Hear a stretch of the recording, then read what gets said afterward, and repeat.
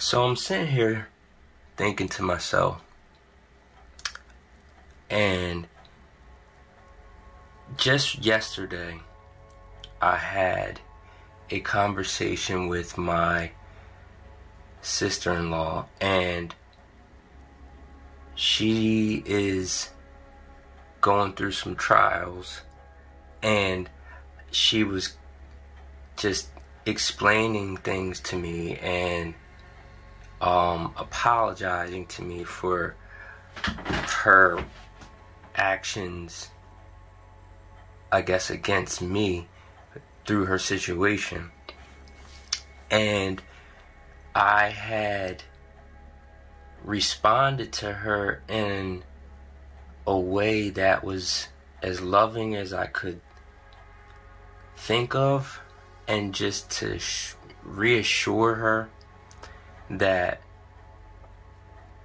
she's family and everything that she had done, is forgivable, is forgiven, and I just really wanted to know how she was for herself. And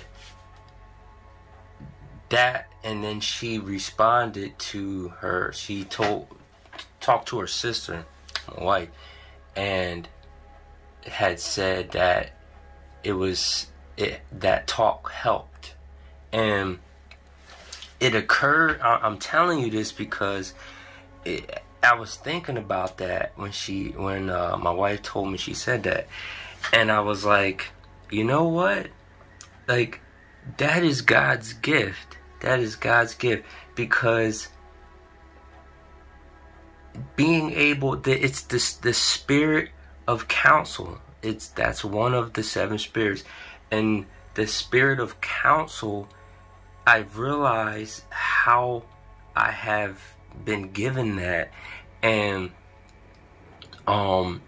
because a lot of people will come to me and with their I don't want to say with their problems, but with their trials, and just talk to me about them. And a lot of times it's not like I'm asking them about it per se, but that God has sent them to speak these things to me.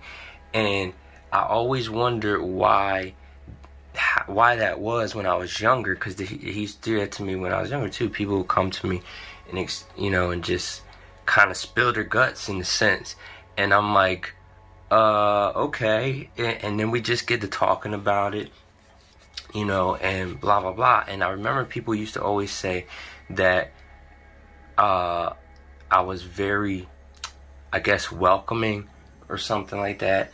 And they were always, all the time, they would say, "Do I know you? You just seem so familiar." And I'm thinking about all these things, and I'm realizing this was God all the time, even before I really understood, because that was a sense of Him, His comforting people. When we talk to Him, He is our counselor, and He is our healer, and He is our peace. And there's just that familiarness of that spirit.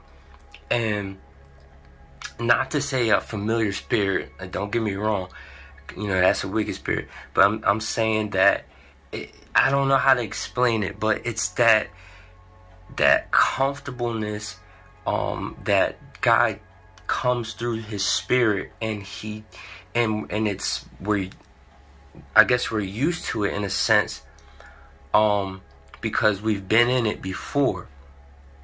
We've been in it before we came into these bodies. We were with Christ. We were with Christ, before He spoke us into existence. So we existed in His mind. We existed in, I won't go that deep, but anyway, we're here now, and just these things that God does through us that make people feel comfortable. And I realized, like, that is what God is doing with me. Like how I had spoke with my sister-in-law, and it was the spirit of counsel for me to be able to speak life into her situation and to make her feel comfortable to the point of bringing healing. And that is the power that God is doing through that gift. It is being able to help somebody with a situation, even their life in general, to guide them into a positive direction that ultimately leads them to God, that makes them feel comfortable, and they get to know God's love through what you do. And that's awesome. It's just so awesome. And I know I might not be teaching right now. I mean, in a sense I am, but well, since God is through the spirit of teaching, but you know, or speaking about extremely prophetic things or dreams, explaining, but it's just sometimes you have to share the wisdom that God allows us to have when He opens our eyes to certain things, and because that brings encouragement to somebody, that brings encouragement, and they then start to grow their seed, their faith. It begins to grow by that encouragement, and we then begin to help them to become stronger and to be able to use their gifts to make another person right, raise another person up along with them, and so on and so on and so on. And that is what the movement and the power of God is really doing, moving through us, each other. That's what the importance of unity in the church is, because with having that unity, we connect one from another, this flow of the Spirit of God, and He then, you know, gets to use each person as we are all one body, different body parts. And God, Jesus is the head, Yeshua is the head, and that's what I'm doing right now. That's what I'm doing. I'm trying to help y'all to grow so that we can grow together as a church, as a whole. And you know, it's all glory to God. It is all glory to the Messiah, all glory to the Most High, the Heavenly Father of lights, who has blessed us with such great things, who has given us word that is everlasting, who has given us life through the light of heaven, the light of earth, who is Jesus, who is His Son. His Son, His very Son, He gave Him to us. How deep can that really be? Can you understand how awesome and amazing that is? I cannot imagine how it must have been to give my son, the person that I gave birth to, the child from me that is part of me, to be killed for some other person. I don't understand that. That is beyond my understanding, because I could not do that. But our God has done that for us. How great of a love can that, like, there's no greater love, like they say, like the word says, there's no greater love. Oh my gosh. Woo! Jesus is awesome. God is awesome.